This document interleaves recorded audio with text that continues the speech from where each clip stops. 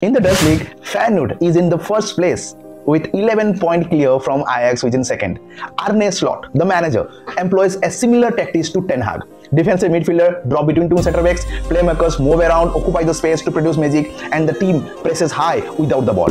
Similar to Casemiro, this player has been the main man for Arne Slot is Orkun Kokcu, who can play at number 6 and number 8 role for Feyenoord. His statistics are crazy, including a 99 percentile pass attempt rate, 99 percentile progressive pass rate, at 97 percentile progressive carry rate, and 87 percentile touch rate in the opponent penalty box, and 99 percentile shot creating action rate.